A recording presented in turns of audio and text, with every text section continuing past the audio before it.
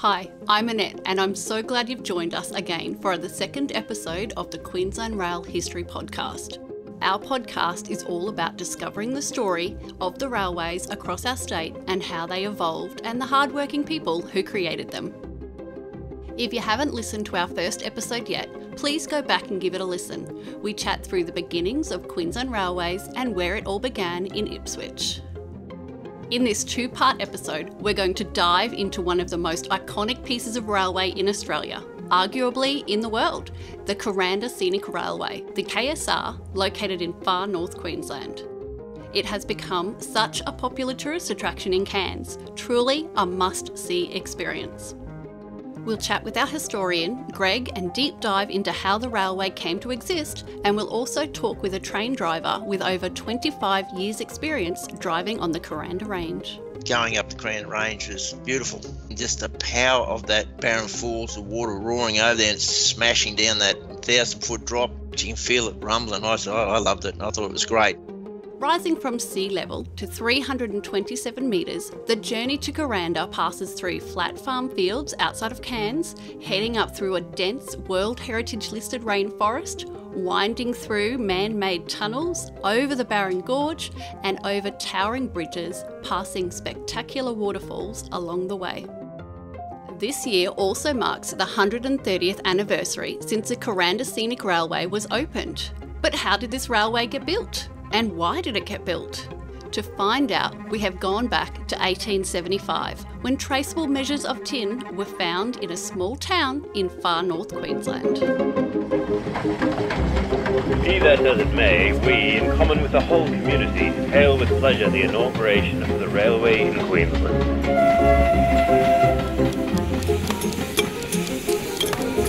An old woman in our carriage was very proud of this little bit of railroad.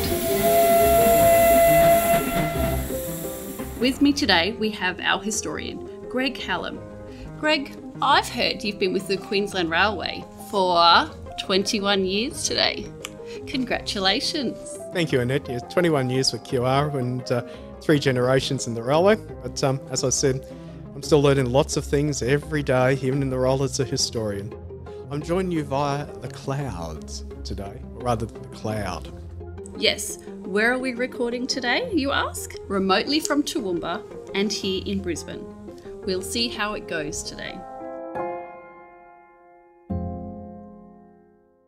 I found this remarkable quote in a tourism guidebook that was published in 1914. Margaret Clow wrote about the walks around the Barron Gorge and where to stay, etc.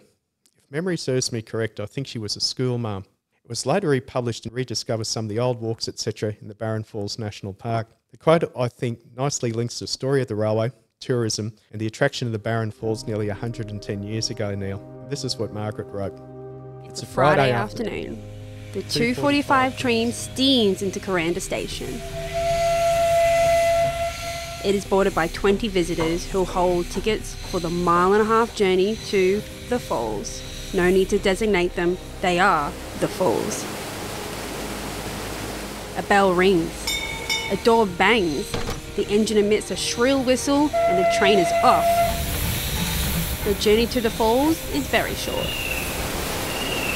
Stepping out of the train, we 20 travellers, most of whom have come 2,000 or more miles to see what may justly be termed nature's masterpiece in Australia.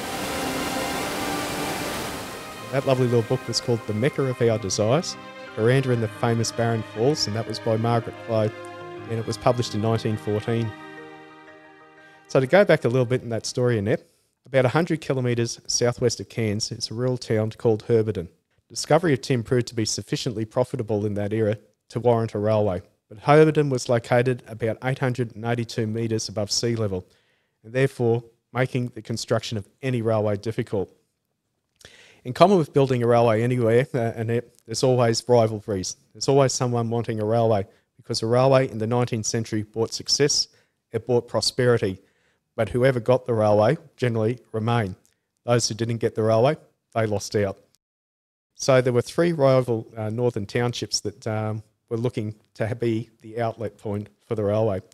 So you had Marillion Harbour, there was Cairns, and also Port Douglas. And each one of these 3, they were all vying to be the port for those lucrative tin fields. It was actually a road, or a pack road, that had actually been constructed from Port Douglas. They called it the Bump Road, and it came up from Port Douglas. And actually, it provided the best access to the tin fields, and it was far easier than an alternative pack track from Cairns. Cairns had been proclaimed a port in October of 1876, and it actually provided a shorter route to the Hodgkinson goldfields than even from Cooktown.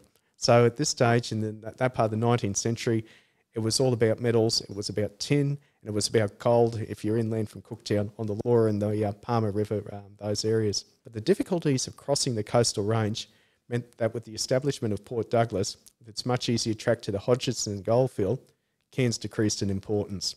Now, the wet season of 1882, it was really the litmus test, I suppose you'd say, Annette, because it showed how urgent the need was for reliable transport of life's necessities and into the area, as well as movement of mineral production out to a coastal port. There were desperate tin miners on the Herberton fields, and they were unable to obtain supplies, and actually they were even on the verge of famine. I mean, that was how difficult conditions were for the miners there. The boggy road that led inland from Port Douglas was actually proving impassable. And so as a result, the settlers at Herberton raised very loud and very angry voices, and they began agitation for a railway to the coast. And in that era, everyone wanted a railway, because again, with a railway, not only did it bring permanency, but it brought reliable transport as well. So as a result, he raised angry voices and agitation to Parliament. The region to the west of this part of Queensland was very rugged and was including mountainous rainforest. It was some of the most difficult landscape that you'd actually conceive of building a railway into. So in February of 1882, both Port Douglas and Cairns formed railway leagues, as they did in those days, and they engaged in a long and very, very bitter fight for the right to be the railway and actually to be the port. So actually to bring in the miners and to take the tin and whatever comes in from the hinterland out to sea. Not long after that, Geraldton, which was later renamed Innisfail, it entered the competition as well. So you got these townships, you got these small ports, you got these people literally fighting with each other because all wanted the railway. They wanted to be the railway point. They wanted to be the terminus or the beginning of the railway, whichever way you looked at it. So in March of 1882, the Minister for Works and Mines, Mr McCrossan, there's actually a railway bridge in North Queensland called the McCrossan Bridge, and that's on the Burdekin River, if memory serves me correct. He announced a route for a railway from the Atherton tablelands to the coast. He commissioned Christy Palmerston, who was an expert bushman in North Queensland, and he was an incredibly colourful pioneering character, to find a suitable route. So during the year, Palmerston, he marked out several possible routes from the coast. There was inland along the Mossman River. There was the Barron Gorge, or the Barron Valley up from Cairns. There was also the Mulgrave Valley. And in November of 1882, Palmerston made the trip from Marillion to Herberton in 9 days, and he repeatedly came across the tract which an Inspector Douglas had marked previously. So they used to do in that area, whenever they go out, surveyors, they go out, they blaze trees, they put marks basically to indicate when they took surveys and things like that. So Palmerston was pushing his way through, this incredibly rugged countryside in rainforest, and then he comes across he'd come across blazed trees and marks like that had been left by previous people who'd been that way, or surveyors. So in March of 1884, there was a surveyor named Monk. So now a Monk enters the story. He submitted reports from investigations that were carried out on all the routes that had been marked by Christy Palmerston. Now the Barron Valley Gorge, or was the route that was ultimately chosen. And so after 2 years of railway survey, the government announced on the 10th of September 1884 that it had chosen Cairns. It was considered the better port, and then 3 surveyors come into it. So we've got Surveyor Stewart, Amos and Monk. They considered that what they called the precipitous slopes of the Barron Gorge that offered a better route than railway lines coming up from Port Douglas or up the Mulgrave Valley. Now the survey of the Cairns to Kuranda Railway commenced under Robert Ballard, who was at that stage Chief Engineer of the Central and Northern Division of the Queensland Railways. I'll just digress for a little minute.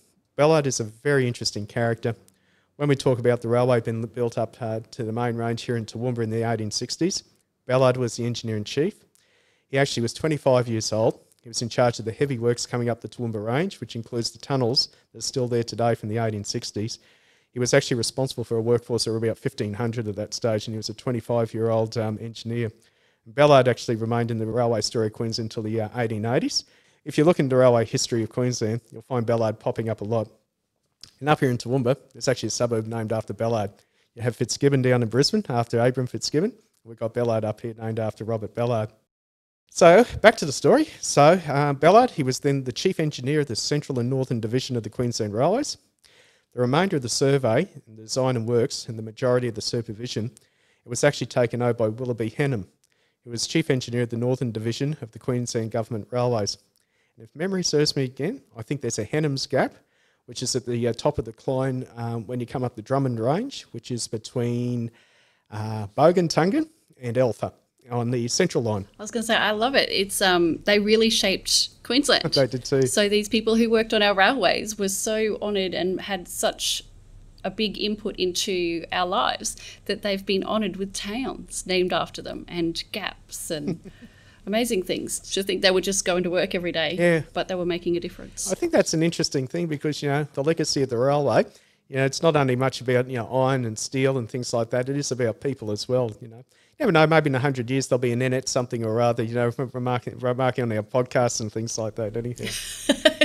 But anyway, so Willoughby Henham. So, if you go in the spirit of the outback, you go through Henham's Gap, and that's named after Willoughby Henham. Anyway, the storm of indignation which followed from Port Douglas and Geraldton, it was enormous. And mind you, Cairns was celebrating. They were jubilant because they got the railway. In the Queensland Parliament, they actually approved the plans on the 30th of October 1885, and they awarded the first contract, ironically, on the 1st of April of 1886. I think that's really interesting too, Greg, because the miners had nearly famished in 1882, but it still took them another 4 years before they even awarded a contract. Well, that's the thing with the railway in this era. It wasn't something you just, wave a magic wand at, if you're the sorcerer's apprentice or something like that. Building a railway was basically based on legislation, and it's based on, it's based on economics, it's based on money.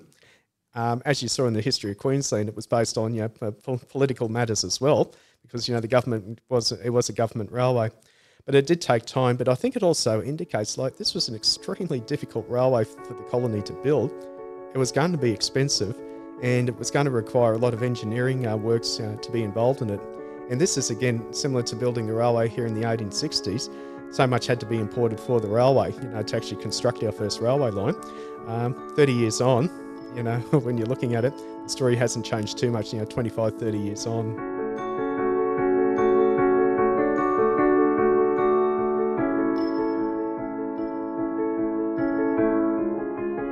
Construction of the Cairns to Kuranda Railway was an engineering feat of tremendous magnitude. This enthralling chapter in the history of Northern Queensland stands as testimony to the splendid ambitions, fortitude and suffering of the hundreds of men engaged in its construction. It also stands as a monument to the many men who lost their lives on the amazing project. Someone who is passionate about the Kuranda railway line is Sean Robluski. Sean is third generation in the railway and started at Queensland Rail in 1973 at the age of 15. Working his way up through the ranks, Sean is currently driver in charge, overseeing all the train drivers operating in Cairns. He first experienced the Kuranda line while training as a guard, before returning there as a train driver in 1995. So when I come back and you first go back up there after you've been away 8 or 9 years, it's just, you appreciate how beautiful and so exquisite that range is, and the heritage is just pouring out of it. When I was full-time driver, I used to love going up that range because the scenery is fantastic, just the smell of the rainforest, it's just absolutely beautiful. When you go up around places like Stony Creek and you look back and you watch the train going around the tight corner there, curve, and you see Stony Creek Falls behind it, looks absolutely magnificent. You're coming around the edge of the glacier rock as well. When you come around the corner of the mountain, you look out and you can see right out to Green Island. You can see all the Cairns, all the bay and everything, and it's just so breathtaking. And that's what I used to say to people. I've got relatives down south and friends. I'd say, well, I get paid to do this, and I love it. I mean, it's just a different view every day. Some days it's clear, some days it's stormy, some days it's cloudy, rainy. Just every day is different, and that's why I love driving up there and appreciate it. It's beautiful, magnificent.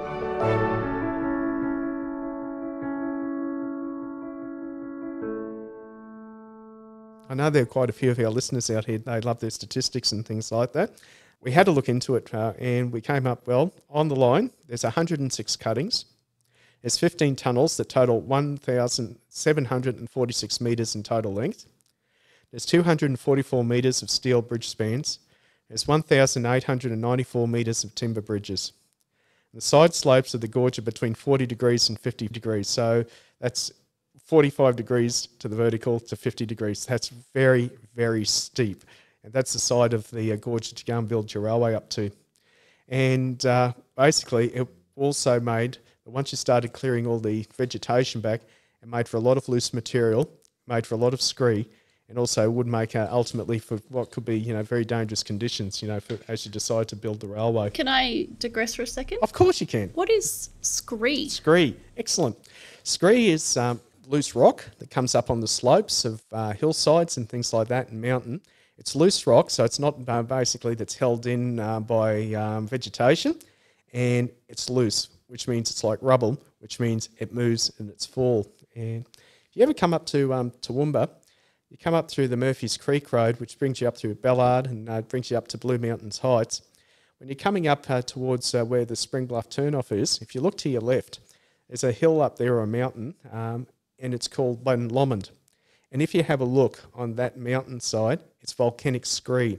And virtually it's a continual landslide, very, very slow, but it's just a volcanic rock and it's continually moving.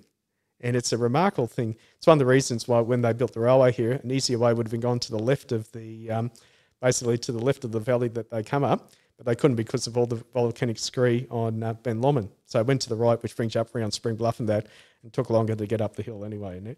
I think, according to one engineering analysis, it's believed to be uniquely steeper and looser than any other mountain railway in Australia. The mountain railways in Australia, I think, are the ones to the Adelaide Hills, to Toowoomba, the Blue Mountains line, and there's a couple of other mountain railways, but again, this is unique in its construction.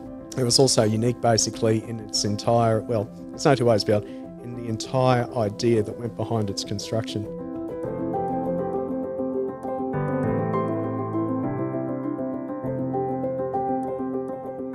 So those first 39 kilometres of track, as we said, they were approved by Parliament on the 30th of October 1885.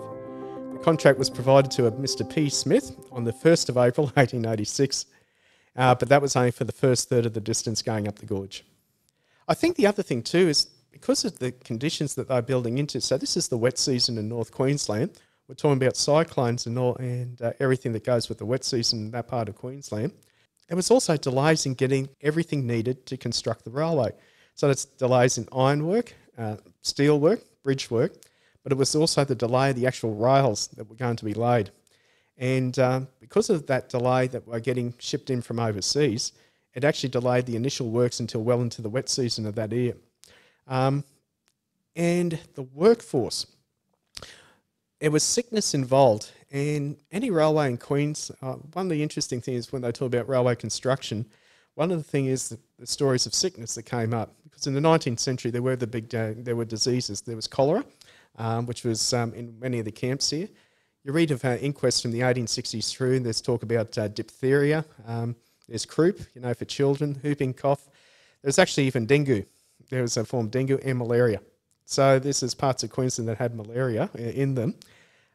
So when they talk about this construction, they're talking about sickness. We're talking about people, Europeans, who are building railway into rainforest, into tropical rainforest, and the sickness that they would encounter. They'd come from anything, and they'd be from, from any tropical disease, or even come from ticks, typhus, those sorts of things in there. So these workmen, they didn't take their families up on these one, did they? So we've seen from when we were talking about Ipswich to Grantchester, they were taking their families along, but they weren't having their families on the side of this mountain, were they? It was quite often in railway construction works in Australia from the 1860s and even into the early 20th century. Families did reside with the workers in the camps. They navvy camps and construction camps. I think the other interesting thing that went with the families, well, there was basically an intention that, families would reside with the workers. And just to backtrack a little, when you're talking about those early years here in the 1860s, If memory serves me correct, about a third of those who came to build the railways in the 1860s with their families, about a third of them were married. They used to have about 5 or 6 children as well. But this one was a bit different because the Cairns Kuranda, with the railway construction workers, it tended to be a lot of men who were employed for it, and it was their role to do the work. So it wasn't so much big families as in, say, the generation before where the railway works were different. This was a much tougher environment, and living conditions were pretty tough and pretty tight up there in it. So yeah, that's why I thought they couldn't have their families up there with them on this one. You wouldn't want your family living on 40 or 50 degree slopes. Well, that's exactly right, yeah. Tough conditions, tough people, as they say, you know. Because it was so difficult then, the contractors actually threw up the work. What do you mean by they threw up the work? Yeah, okay. Not the one that you're probably thinking about, but basically threw up was, it's a good question because the work was deemed too difficult by the contractors. What they tended for the price and what they anticipated constructing the work for, the difficulties were too great for them. So they literally said, we can't do this. So they threw up the work as they said in that era. So they had to go back basically to other tenderers or other people who would be prepared to take on the work. It was taken over by McBride and Co. And actually, because of the difficulties involved, you know, for the contractors, the work was actually finished by the Queensland government.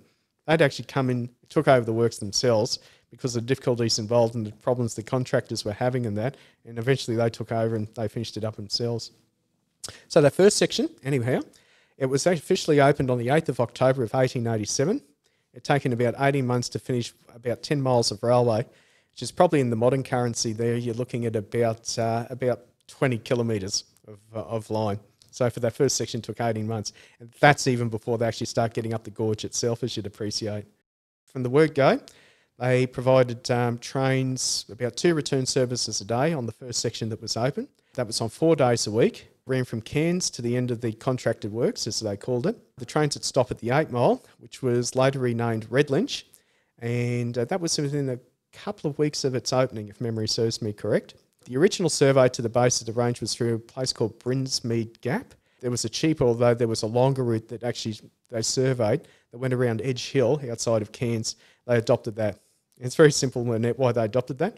Finances, money and ease. So it might take you longer, but if it was going to cost less, and I even think at this stage, like they were realising the enormity of the work they were going to carry out to actually get that line up to Kuranda and eventually, hopefully, out to Mareeba and Herberton and those places.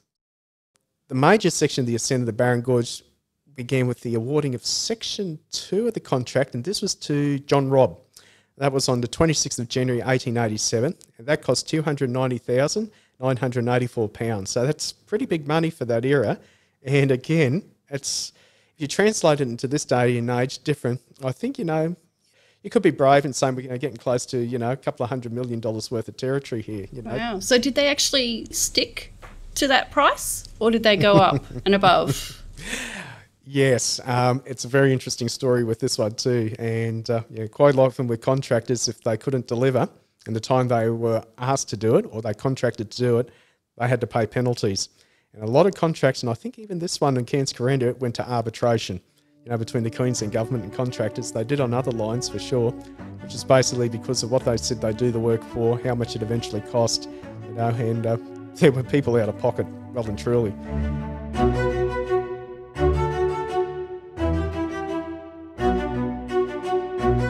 As I said, it was to do that second section. This is a really tough one, and probably the one that people find, almost like some of the icon. So John Robb, he took over, and he was an experienced railway contractor, and that's where they're fortunate. And the interesting thing was, in common with the beginning of the railway in southern Queensland, they brought in a workforce from overseas. Now, this one was very interesting because it's the 1890s, and they brought in about 1,500 workers to undertake the works. They're mainly Irish and Italians. And Italians are very interesting because they were deemed, there was a prevailing thought at that stage that Europeans couldn't labour in the tropics, okay? It was unhealthy and everything like that. But to undertake the construction work, they actually actively recruited Italians because it was felt Italians, although Europeans, giving a different climate and things like that, that they'd be able to adjust to the rigours of tropical life there, which is Pretty interesting when you think about it. Coming from Italy, I don't know how many rainforests and things like that are in Italy, but they were deemed actually to be a better workforce. But they also recruited the Irish again as well. I know, definitely not built for the tropics. Well, that's exactly right, you know. But the Italians, they're a tough breed. There's no two way about it. People were amazed at, their abilities to work and things like that. And again, it was that entire contracted workforce, that they had to bring in to undertake these works, And, it's an investment, because if you're bringing people halfway around the world and actively recruiting them, it's a major investment for you, in the works and everything like that, that you're taking. So, it's an enormous project when you think about how they're going to put it all together. Sorry, quick question again. Sorry. Yeah, please. So they brought in 1,500 workers, and I know we are talking about 20 years later, but could none of the workers that were brought in for the original section down in Brisbane be transferred up? They were all skilled migrant workers. Well, they were, but you see, because they were actually skilled, a lot of those, you've got to think about, when they were navvying, 20, 30 years before, a lot of them actually moved on. Quite a number of them remained in Queensland. They went on the land. Numbers of them actually went to the Queensland Railways. And a lot of them, there was a very mobile workforce in that area as well too. We think this day and age, COVID aside, we seem to think that, it's a very mobile world. But they were able to move all around Australia, in the 1880s and into the 1890s. And then in the 1870s, there was huge amounts of railway construction work going around Australia. And again, if you had those skills that were in demand, if you had been able to prove your own railway works, you could go anywhere in the colonies of Australia or beyond.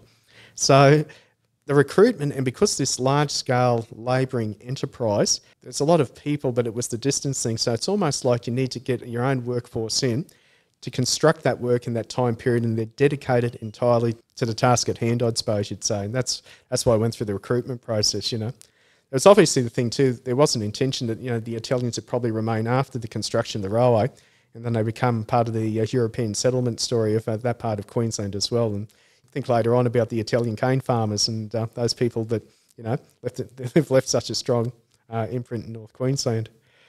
So that was the Irish and the Italian. I wonder, I would have loved to have been there to actually to seen, what it was like, and, the various accents and comments and that going on. There you go.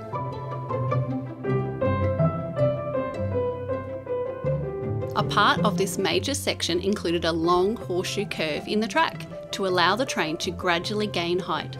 Sean shares with us what this landmark is like and why it's a great photo opportunity for tourists today.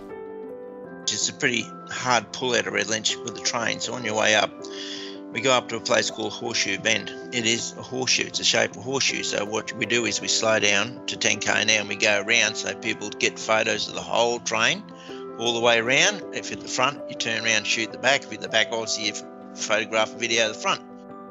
There's been some funny things, like I remember one day we're going up in a train and I got on the radio and I told the onboard staff, I said, look to your right hand side, there's a python lying there and it just finished swallowing a kangaroo. So obviously it couldn't slide away, so for 3 days they kept pointing that out to all the tourists. They thought it was fantastic because the python couldn't move because it had this massive kangaroo in its stomach. So there's a long horseshoe curve. There's a 15-kilometre long railway line that then follows. And in 15 kilometres, you've got the 15 tunnels, and that goes up to the gorge at the top of Barron Falls. It's located 317 metres above Red Lynch. In the old currency, that'd be around about 1,000 feet, I think like that. Now, interestingly, Annette, there were originally 19 tunnels that they originally planned, but they actually decided and opted, instead of building the 19 tunnels, 4 of those were going to be replaced by cuttings. Sorry, Greg, for all those out there who aren't familiar with railway terms, what is a cutting? Yeah, cutting. It's not obviously something that it's going to end up on the floor of our podcast or anything like that. It's nothing from papers or anything, but cuttings is very much, engineering, it's your construction term. A cutting is basically an excavation, which is made during construction work, literally dug into a hillside or dug into a raised area of ground. And the cutting actually, the spoil, as they call it, which is the material which is dug out the earth and that, a lot of the time it was removed and then it was used to make an embankment. So you remove spoil from one cutting, it's then transported and dumped, and it's made to make an embankment. And the idea of that basically through the cutting and the embankment system is it maintains a fairly level line for you as well, which you need with a railway. And so, it's maintaining some form of level ascent. So moves spoil from cutting here, which is allowing the train to go through on a certain grade, on a certain level. Taking that material, you've got a gully or something further up that you're not going to bridge. Put the soil in there to make an embankment, and that's how you build the railway up as well. And that's what a cutting is anyway. Although, if you're from Toowoomba, cuttings also mean, orchids and things like that and flowers around coming up to spring and everything like that. Now, John Robb, as I said, very interesting fellow when it came to contracting. So he built a 2 kilometre long branch line from Red Lynch to the main construction camp at a place called Camarunga. That's situated at the base of the range.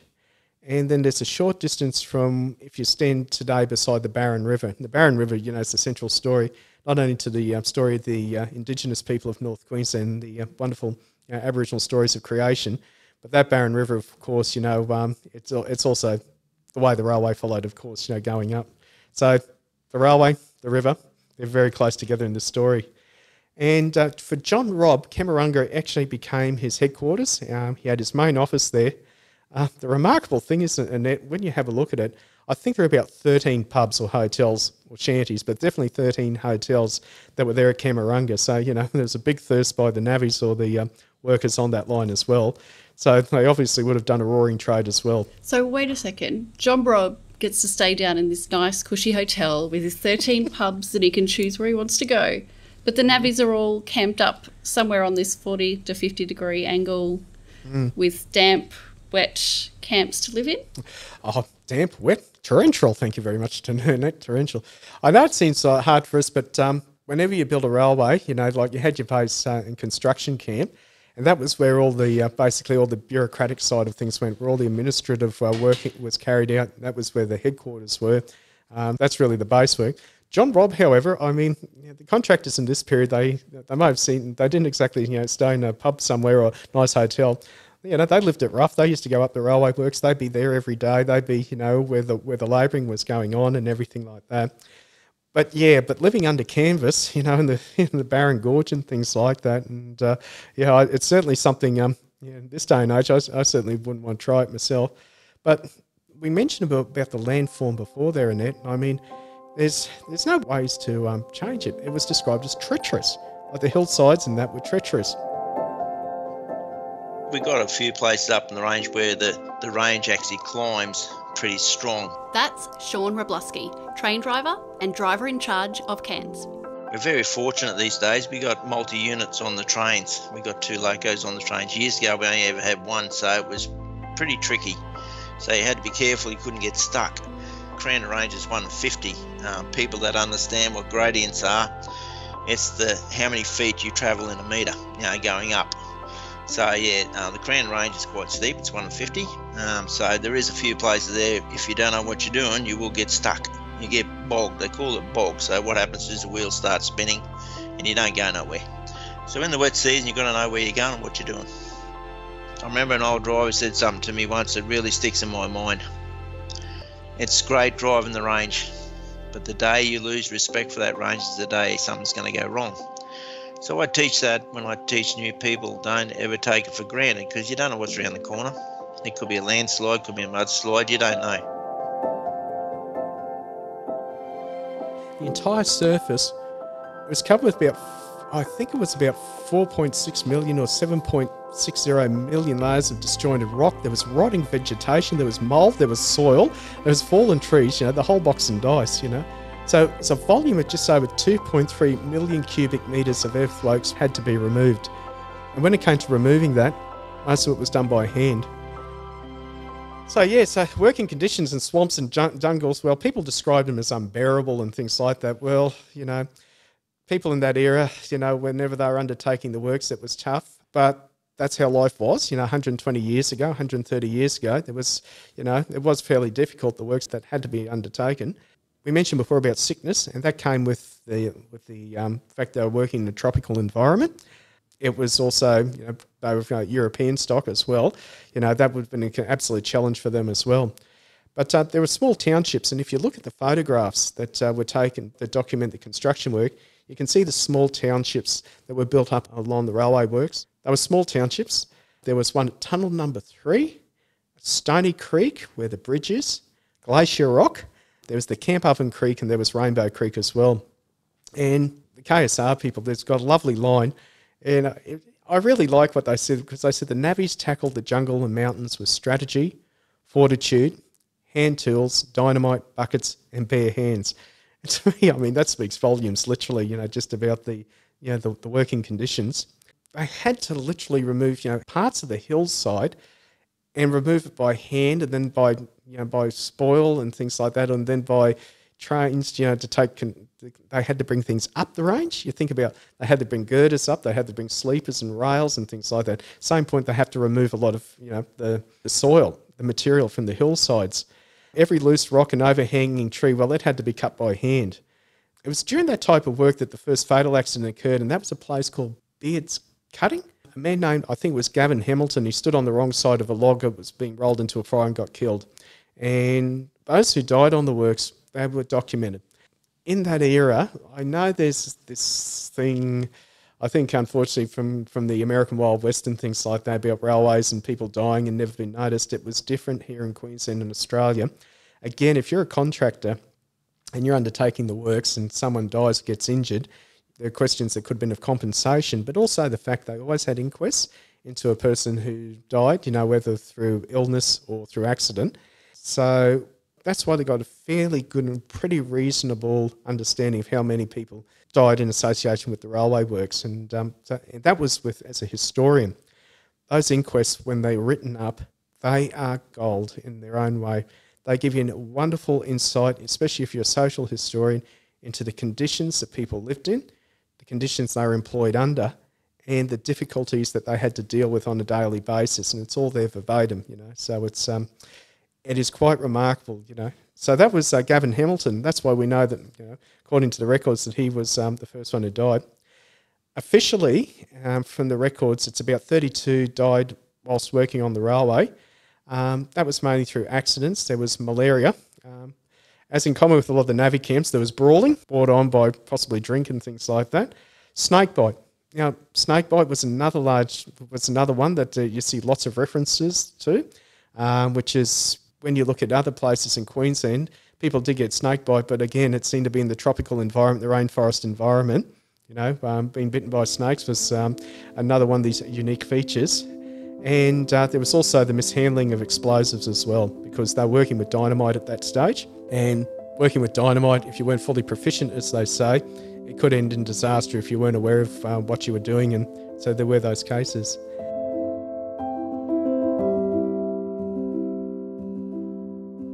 The handmade tunnels and bridges of the Kuranda line are a testament to all of the navvies who worked so hard to create this piece of the railway.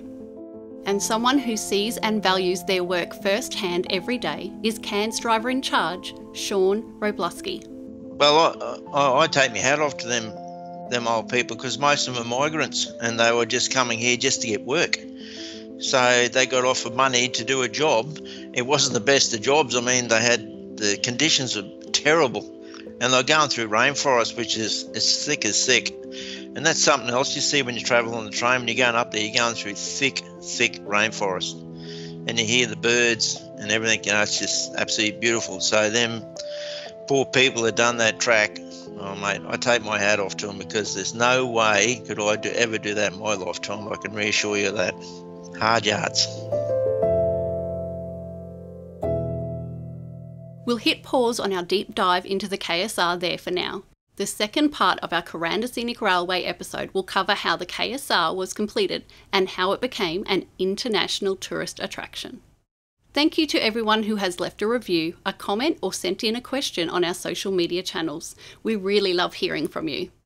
Our first question comes from @NoodleWalkTossed on Instagram. Noodle asked, can you cover why Queensland Rail ended up with narrow gauge? Greg, can you please answer Noodle's question? Oh, that's a very interesting one, Annette, but unfortunately there's even been a PhD or two, I think, written about that topic. Tim Fisher, when he was alive, he used to ask a lot of the same questions. We'd have talks about the narrow gauge. It is a bit of an involved topic as well. We did cover it briefly in our first episode, of course. But I'd say for Noodle, it might be worthwhile to go back and then have a listen to it. it does go back to the time of Abraham Fitzgibbon, who brought up the 3-foot 6 gauge, and had been trialled in Norway, then India, and New Zealand as well. And there is a very good article, a journal article written in 1983, the Royal Historical Society of Queensland by the historian John Knowles, and it's about the adoption of the 3-foot 6 gauge in Queensland. That's available online if Noodle was interested to read that one, because it really covers it off very well. And but basically, I think the simplest message that came out from it was the matter of the economy. We had to deliver the most service for the smallest number of people, and it being a small population. And it goes back to that thing Fitzgibbon, which was better to go 500 miles at 15 miles an hour than 215 miles at 25 miles an hour. We've got another one here from Facebook from Ian Hayes. In the next podcast, will you be explaining how Queensland Rail came up with its vision of up and down direction and not following the UK, New South Wales, Victoria, WA or South Australia? And probably every other country, where up means towards a major city and down means away from the major city. Greg, can you enlighten us here? What does it mean? Well, up and down trains, again for Ian, it's a little bit of an involved topic matter, but the railway systems of the Australian states, they generally followed the practices of railways in the United Kingdom. So railway directions are described, of course, as up and down, with up being towards the major location or town in most states. It's usually the capital city of the state. For example, in New South Wales, trains running away from Sydney were down trains. In Victoria, trains running away from Melbourne are down trains. An interstate train travelling from Sydney to Melbourne is a down train. But then when we crossed the border at Albury, it changed into a classification as an up train. And even in states that follow this practice, exceptions exist for individual lines. So in the state of Queensland, up and down directions are individually defined for each line. Therefore, a train heading towards Roma Street is classed as an up train on some lines, but also as down trains on other lines. Whereas coming up to places like Toowoomba, it's an up train to the country and down train to the city. It also gets a bit more complicated because our signalling, when we introduced it in the 1860s from England, that was on the left-hand side, the fireman's side, not on the right-hand side, which was the driver's side. And then, of course, the drivers and firemen on our locomotives, they followed the practice of the Great Western Railway in England, with the drivers on the right-hand side and the firemen's on the left. And the other colonies, and that was the reverse way around. It's basically the result of having very much an imported railway. And I think we mentioned in episode 1, the railway was very much the imported system, everything that came with it, lock, stock, boiler barrel, rule books, everything. So yeah, it's a little bit difficult to say, but again, it's one of those things. And the shorthand thing in Queensland was up to the country and down to the city. Adam Siddell at Cairns Cape has sent in, what are some of the oldest interesting artefacts of Queensland you have discovered? I really hate to disappoint Adam, because I'm a historian and not an archaeologist, and as we know, archaeology is far more interesting and better portrayed. You only have to look at Indiana Jones, of course, for that. Recently down at Shorncliffe, there's been an archaeological project there where they've been looking under their station and finding all sorts of accumulation of items, from the past 100 or more years. We were only talking up here in Toowoomba just before about after the floods in 2011, and they came where some of the earlier railway works were dating back to the 1860s, and they undertook a bit of an archaeological study just to see if they could anything from the 1860s could be found, and there wasn't much evidence at all from the camps back then, of course. They found a couple of old bottles, ginger beer bottles, along the line, which could date back to that period because the old they were ceramic pottery bottles. And they found some of those apparently at various locations. Anything that's in the ground now is actually is historical archaeology, so it's protected under Queensland legislation. And so for myself, as I said, a historian, it's not really archaeology. You do get people finding interesting things, or if they've got something in the garage that's been there for decades and wondering what it is. But one of the more interesting ones is North Ipswich Railway Workshops. It was in the 1980s, I think, and where part of the museum is now, they dug up the old boiler room floor, I think it was, or the boiler shop, the boiler shop. and it was compacted earth, because that's one of the best absorbers of sound. Well, not sound, I should say, just vibrations in the boiler shop. But when they dug down, they found bits and pieces from steam locomotives that had been used as fill. They found bits and pieces of old smoke boxes. I think it was off an A12 steam locomotive. They actually had what they called the builder's plates still attached to it, and the builder's plates is sort of like a birth certificate for a locomotive that's on the side when its works number where it was built. I think these were Baldwins, and they were dated back to the 1880s, so they're about. I remember that one from the 1980s and been told about that. But there's a lot of archaeology that goes with the railway, historical archaeology, and it's always interesting. And in my job, honestly, Annette, some days I get questions or things get fired through to me. A photograph is something that literally someone has, and I found this, or this has come down to me, what is it, sort of thing, and it's a bit of a head-scratching exercise, So, railways produced a lot of artefacts over the years and a lot of documentation, and, as I said to one person only recently, it's not a case of what is it, I'm more interested sometimes how I got it, because that's always its own fascinating story that goes with it too. So we have another question here from Jazz Raja. When was the first electric train launched in Queensland Rail? Electric services were inaugurated in the Brisbane suburban system in November of 1979, and the first section that was inaugurated was between Kuranda and Ferny Grove. There was a big celebration in the lead up to that. There was a big pageant at Roma Street, and they called it E-Day, Electrification Day. This is one of those historical things I can actually comment on, and that because I was there. I remember it as a 13-year-old, and I remember seeing those first electric trains go through in November of 1979 from home as well. What happened was there were 4 electric emus. There were 4 emus in service, and they were running. That was it, And what people were doing, because you imagine, as you know, November in Brisbane, and you had the silver sets, stainless steel with open windows, and the old Evans cars, the wooden ones. So guess what was happening? It's air conditioned. It's November. All the other trains are going through. Everybody's waiting for the electric train to get on for the air conditioning. That's what happened anyway. But as they introduced more, it got much more, shall we say, civilised anyway. But they didn't run. So they started off with 4 of them, and I don't think they even ran them on Sundays. They still used to use rail motors, because there wasn't much in the way of passengers. In the second instalment of the Kuranda Scenic Railway episode, we'll cover the completion of the railway and some of its key features. Surprise Creek is a creek that falls just above the power station, so when you look down, you're looking down nearly 1,000 feet down. You can see the power station. It's a big drop. If you've got vertigo, you don't look down there too much.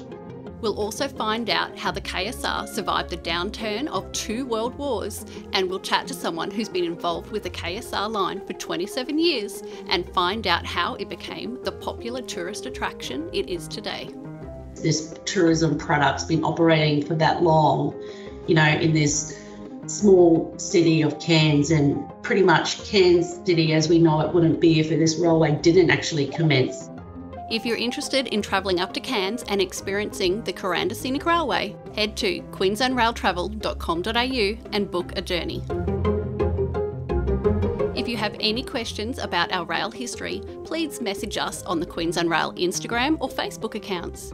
You can also email the team at communitypartnerships@qr.com.au. We'd love to hear from you, what you love about the podcast, what you'd like us to feature in the future. You've been listening to the Queensland Rail History Podcast, hosted by Greg and myself, Annette.